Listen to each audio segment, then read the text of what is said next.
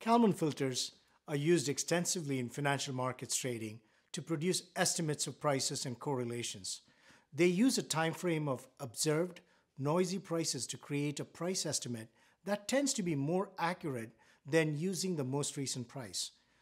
We will first look at the general application of Kalman filters in signal processing and navigation systems, and then focus on their use in trading strategies.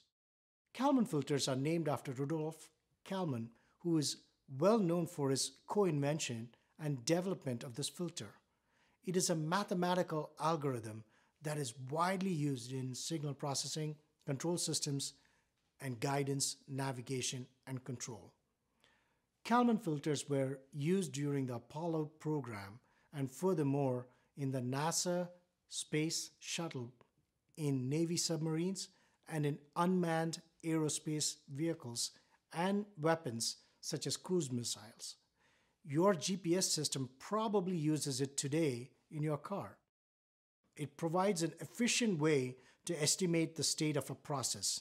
Let's say you need to measure the temperature of a fiery path in a rocket booster. Hey, no sensor is going to stand that heat. But you can take a measurement from another sensor a few inches hidden behind a heat shield, and using that measurement, you can pretty closely estimate what the temperature inside the booster pathway is. Kalman filter does this in a way that minimizes the mean of the squared error. Doesn't this sound a bit like a prediction error? You are right. That's why we are going to use Kalman filters in this course, even though they may not be considered a machine learning technique by purists. But hey, we are here to use every possible advantage we can use to make money trading. Hence, knowing this filter is very powerful in several aspects. It supports estimations of past, present, and even future states, and it can do so even when the precise nature of the model system is unknown. That sounds exactly like financial markets, isn't it? Yes. No wonder Kalman filters are very extensively used in financial markets trading. Let's see more. A Kalman filter is needed when the variables of interest can be measured only indirectly, or measurements that are available from multiple sources subject to noise. You can think of the Kalman filter as an unsupervised algorithm for tracking a single object in a continuous state space.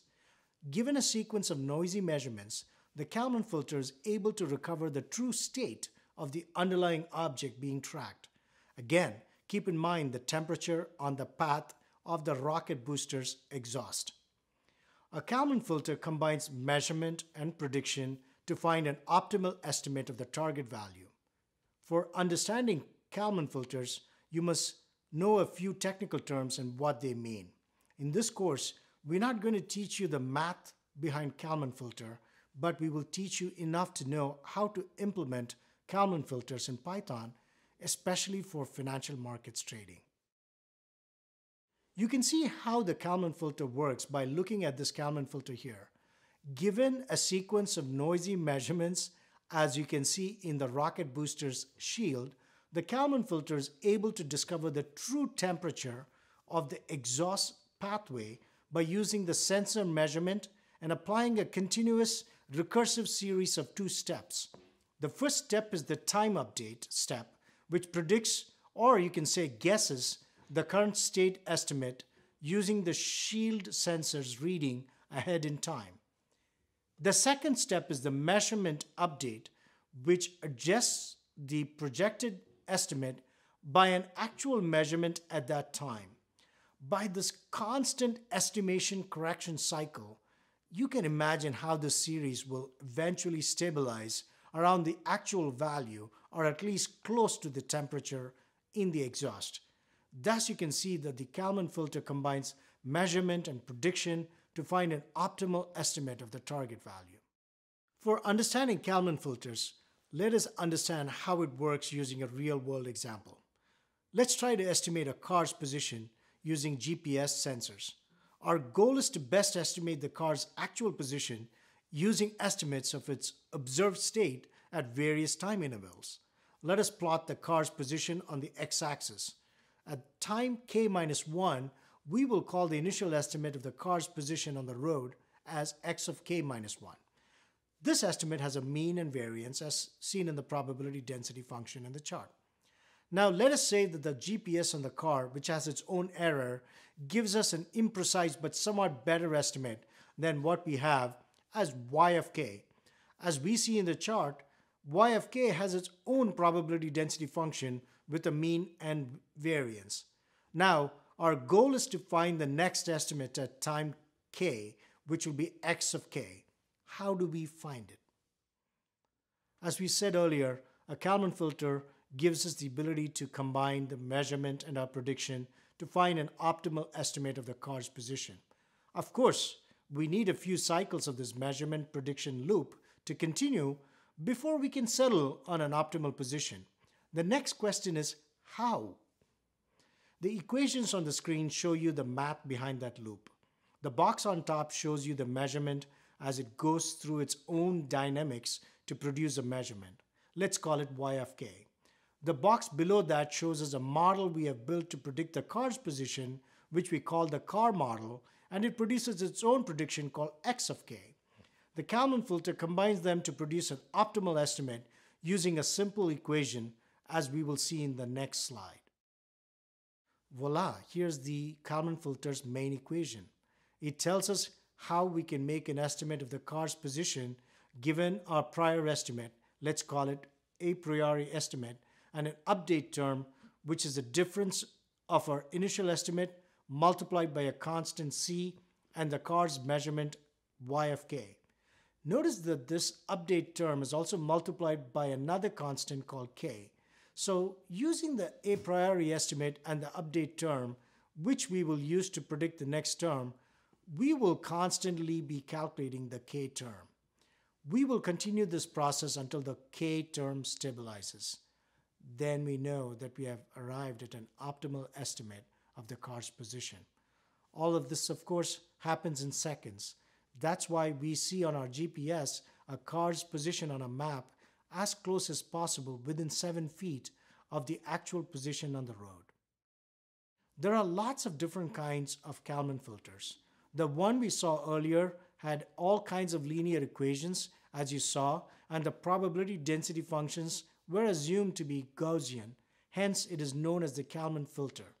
Few assumed a slightly more complex equation, such as locally linear function, but the same Gaussian function. It is known as the extended Kalman filter. This enables you to model slightly nonlinear functions.